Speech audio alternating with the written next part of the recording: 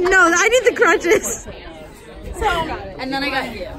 European crutches are different than American crutches. I don't know how to use them, but never let an injury get you down because we're in Italy. The inspiration we all need. No, I mean, I cried for a long time yesterday. The public doesn't need to know.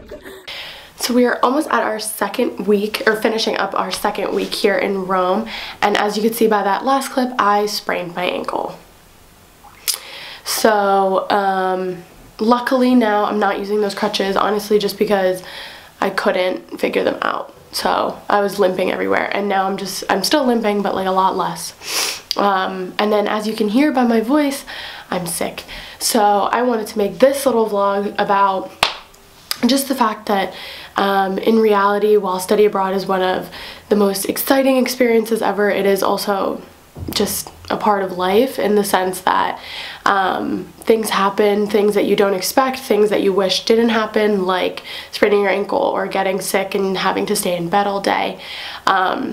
And now that it's been like a little over a week since it happened, or maybe a little more than that, like I can have a much better attitude about it. But honestly, at the very beginning, like I was throwing myself pity parties left and right, and just because it really hampered my ability to see the city again and just be productive, because just going to class every day was an ordeal, and still is pretty much, you know, very difficult.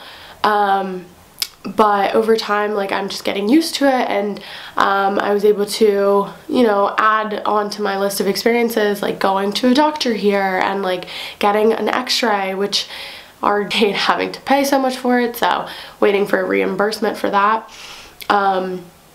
Also just like getting to, you know, have the experience of practicing my Italian in a pharmacy and having to get like a brace, and this week having to get like cold medicine and stuff like that.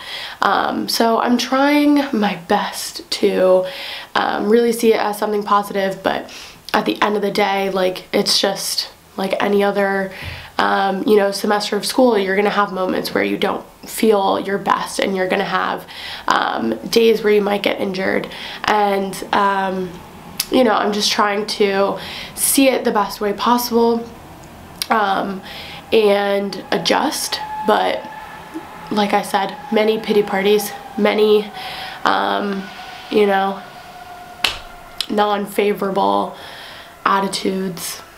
It's okay, we're out here, we live, we crutching.